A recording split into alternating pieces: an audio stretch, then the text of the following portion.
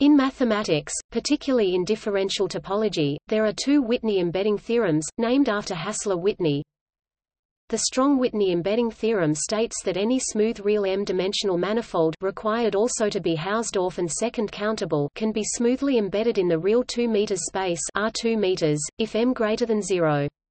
This is the best linear bound on the smallest dimensional Euclidean space that all m-dimensional manifolds embed in, as the real projective spaces of dimension m cannot be embedded into real 2 meters -1 space if m is a power of 2, as can be seen from a characteristic class argument, also due to Whitney. The weak Whitney embedding theorem states that any continuous function from an n-dimensional manifold to an m-dimensional manifold may be approximated by a smooth embedding provided m greater than 2n. Whitney similarly proved that such a map could be approximated by an immersion provided m greater than 2n-1. This last result is sometimes called the weak Whitney immersion theorem.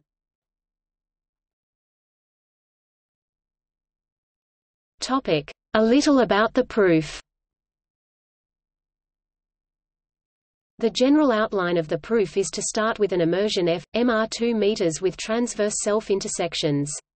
These are known to exist from Whitney's earlier work on the weak immersion theorem. Transversality of the double points follows from a general position argument. The idea is to then somehow remove all the self-intersections. If M has boundary, one can remove the self-intersections simply by isotoping M into itself, the isotopy being in the domain of F, to a submanifold of M that does not contain the double points. Thus, we are quickly led to the case where M has no boundary.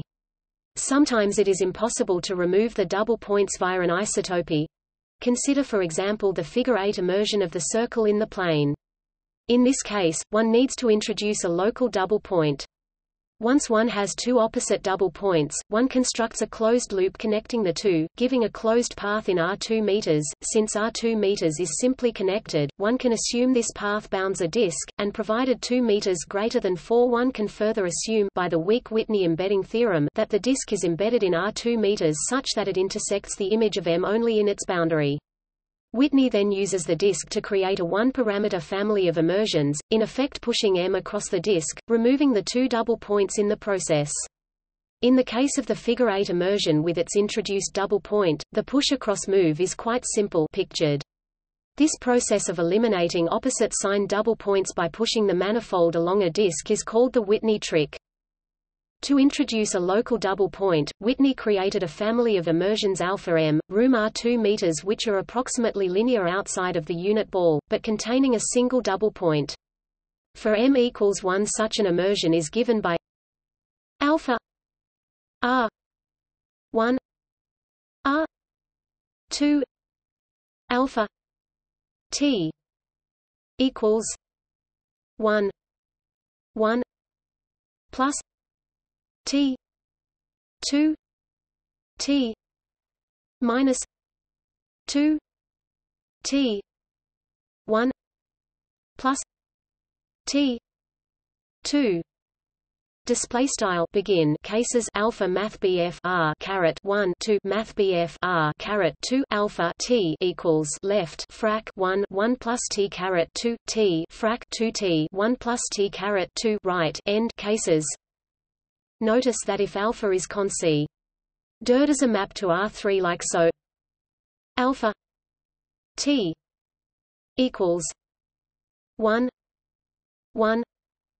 plus T 2 T minus 2 T 1 plus T 2 0. Display style alpha T equals left frac 1 plus T caret 2 T frac 2 T 1 plus T caret 2 0 right. Then the double point can be resolved to an embedding beta T A equals 1 plus T 2 1 plus a 2 T minus 2 T 1 plus T 2 1 plus a 2 t a 1 plus t 2 1 plus a 2. Display style beta t a equals left frac 1 1 plus t caret 2 1 plus a caret 2 t frac 2 t 1 plus t caret 2 1 plus a caret 2 frac tar 1 plus t caret 2 1 plus a caret 2 right. Notice beta t 0 equals alpha t, and for a does not equal 0, then as a function of t, beta t a is an embedding. For higher dimensions m, there are alpha m that can be similarly resolved in R2 meters plus 1.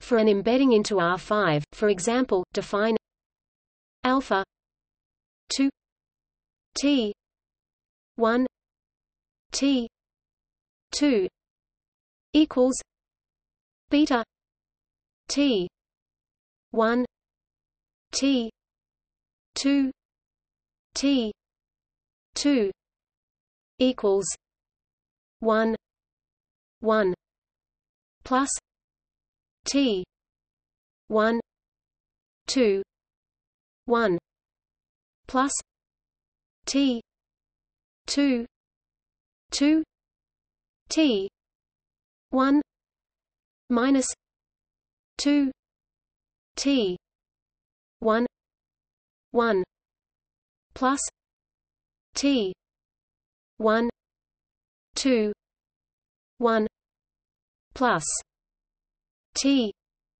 2 2 t 1 t 2 1 plus t 1 2 1 plus t 2 2 t 2. Display style alpha underscore 2 t underscore 1 t underscore 2 equals left beta t underscore 1 t underscore 2 t underscore 2 right equals left frac 1 1 plus t underscore 1 caret 2 1 plus t underscore 2 caret 2 t underscore 1 frac 2 t underscore 1 1 plus t underscore 1 caret 2 1 plus t underscore 2 caret 2 frac t underscore 1 t underscore 2 1 plus t underscore 1 caret 2 1 plus t underscore 2 caret 2 t underscore 2 right. This process ultimately leads one to the definition alpha m t 1 t 2 t m equals 1 u t 1 minus 2 t 1 u t 1 t 2 u t 2 t 1 t 3 u t 3 t 1 t m u t m.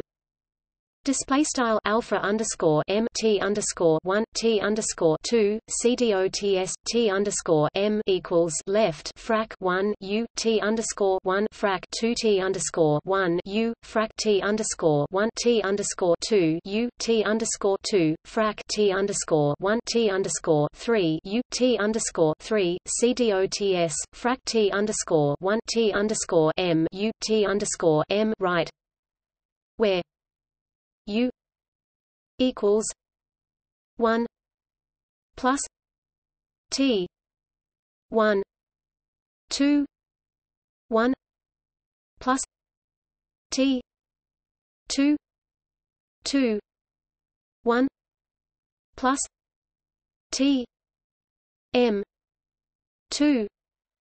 Display style u equals 1 plus t underscore 1 caret 2 1 plus t underscore 2 caret 2 cdots 1 plus t underscore m caret 2. The key properties of alpha M is that it is an embedding except for the double point alpha M 1, 0. 0 equals alpha M minus 1, 0, 0. Moreover, for T1 trademark large, it is approximately the linear embedding 0 T1 0 T2 0 trademark equals. Topic: Eventual consequences of the Whitney trick. Equals. The Whitney trick was used by Steve Smale to prove the H-cobordism theorem, from which follows the Poincare conjecture in dimensions M5, and the classification of smooth structures on disks also in dimensions 5 and up. This provides the foundation for surgery theory, which classifies manifolds in dimension 5 and above.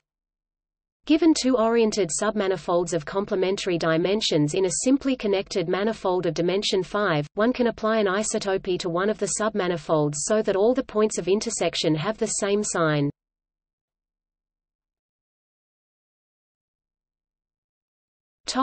History. The occasion of the proof by Hassler-Whitney of the embedding theorem for smooth manifolds is said, rather surprisingly, to have been the first complete exposition of the manifold concept precisely because it brought together and unified the differing concepts of manifolds at the time. No longer was there any confusion as to whether abstract manifolds, intrinsically defined via charts, were any more or less general than manifold extrinsically defined as submanifolds of Euclidean space. See also the history of manifolds and varieties for context.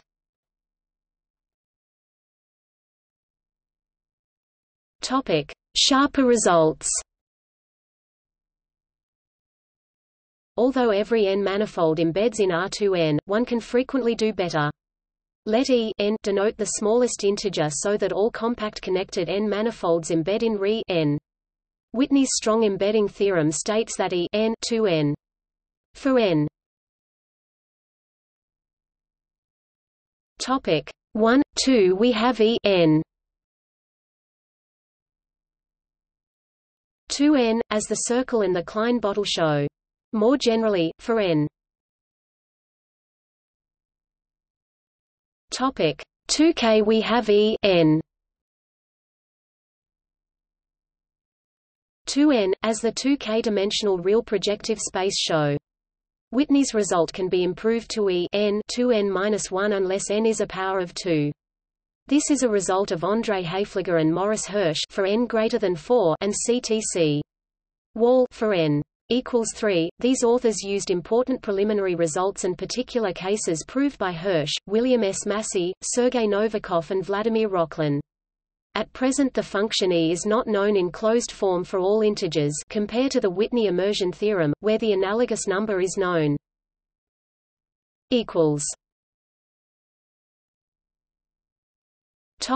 Restrictions on manifolds.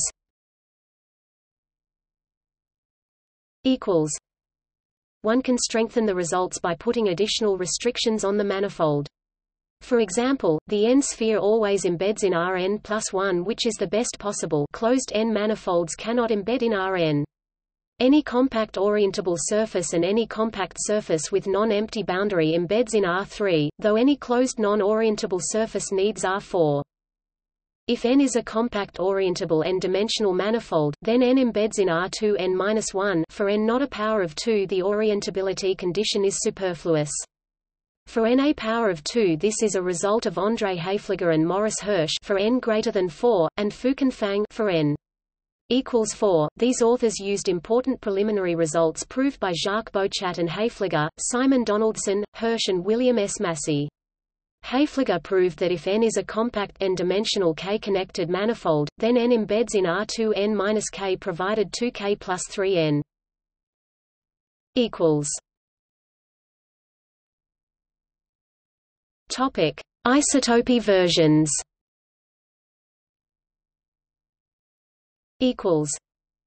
A relatively easy result is to prove that any two embeddings of a one-manifold into R4 are isotopic. This is proved using general position, which also allows to show that any two embeddings of an n-manifold into R2n plus 2 are isotopic. This result is an isotopy version of the weak Whitney embedding theorem. Wu proved that for N2, any two embeddings of an N manifold into R2N plus 1 are isotopic. This result is an isotopy version of the strong Whitney embedding theorem. As an isotopy version of his embedding result, Hayfliger proved that if N is a compact n-dimensional K-connected manifold, then any two embeddings of N into R2N-K plus 1 are isotopic provided 2K plus 2N. The dimension restriction 2K plus 2N is sharp. Hayfliger went on to give examples of non-trivially embedded 3 spheres in R6 and, more generally, 2D-1 spheres in R3D. See further generalizations.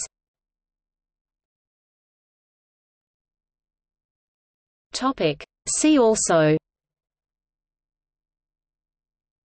representation theorem, Whitney immersion theorem, Nash embedding theorem. Notes